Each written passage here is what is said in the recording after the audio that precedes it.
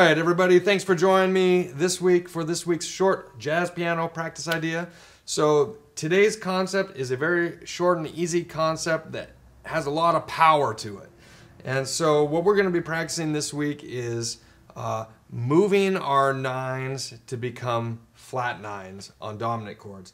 So the idea is very simple. Here we have a song like Solar. I play my G minor 7 here. Then I turn it to a C13 or a C7, and then I move the 9 down to a flat 9 for the second portion of that chord.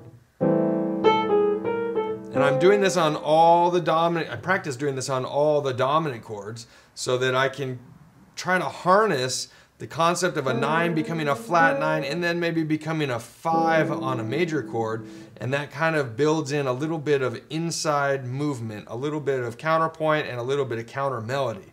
And like I've said many times before, anytime we can accidentally play counter melody, that's good. So let's go through Solar here really quick. So here's G minor, C7 to C7 flat 9 to F major 9. Same thing here on F minor, B flat 9, B flat 7 flat 9.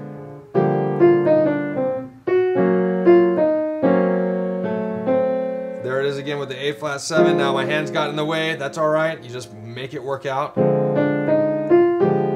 Now this is a G7 flat 9 normally, okay? So now I might go again. Now I might try making sharp 9s become flat 9s.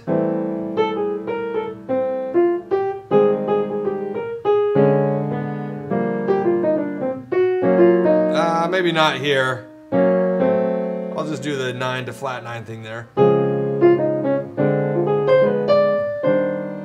Okay, now what's really interesting is that, first of all, that sounds good. I don't have to replay every note when I do that. I can just voice lead down with my 9 if I want to just sustain the other notes of the chord. And that kind of brings out that voice a little bit more than by replaying the chord over and over again. But the other benefit, the other place where this sounds really good is when you then use it while you're improvising. So I start out, here's my 2-5. I start out with a C mixolydian, but then I can change it to C half whole diminished.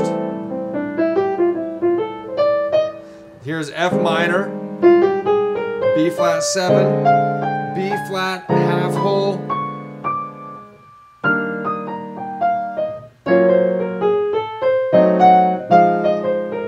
So it gives me new options when I'm improvising in the right hand as well that help me maybe get out when I'm really tired of playing just a standard tune. You know, it's just playing in the key on a 2-5, especially on a song like Solar, where really Solar is 5-2-5-1s in it.